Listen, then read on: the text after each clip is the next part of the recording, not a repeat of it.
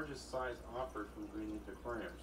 Unfortunate for those that use bigger diameter tubing.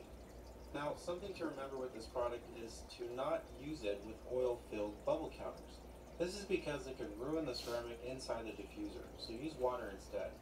The upside to using the inline version of this product is it only has to be cleaned once every 6 months, versus the intake version that needs to be cleaned every 2 to 3 weeks. When cleaning this diffuser, fill a container with 3 parts water, 1 part bleach, and then let it soak for a while.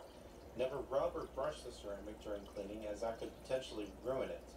So now let's talk about price. It was $38.99 on their website, plus shipping it cost me around $45. To me, that's overpriced, for plastic that is. But it does the job and does it very well.